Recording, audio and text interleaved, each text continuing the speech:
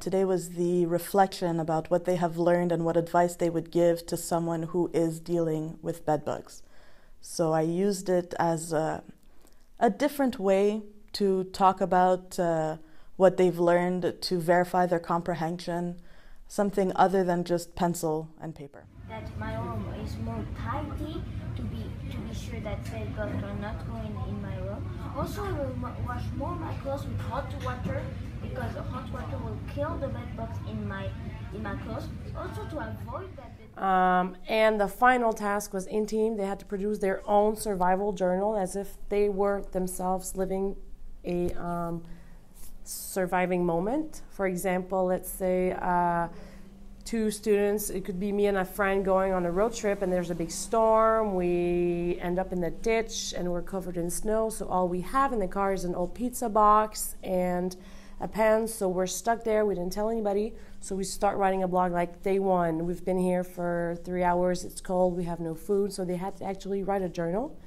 That part was evaluated, and as a final product, we did the publishing part using the iPad, a bit like the Blair Witch Project movie. I have to be so bad right now. I drink all the milk because she's allergic, and I don't want to expire because I smell so bad. I tried to jump so the elevator can go down, but she was so scared. I think it's kind of funny actually, like what was the percentage that we get stuck? And I have a bigger problem. I have to be so bad right now. Students read a novel. They're grade 6 regular students with 2 hours a week, and we read the novel Sadako and the Thousand Paper Cranes. So my objective with this recap project was that student could tell me something about the book with a specific question that was covering both comprehension and appreciation.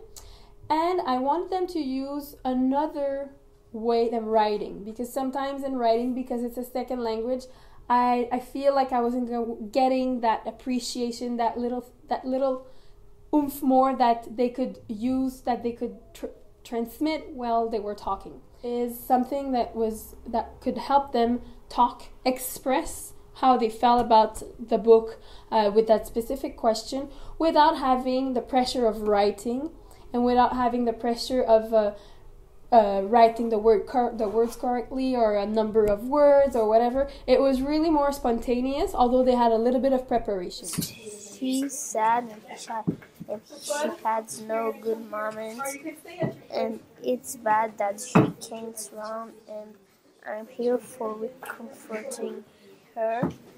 And the last day, that's when she gonna die.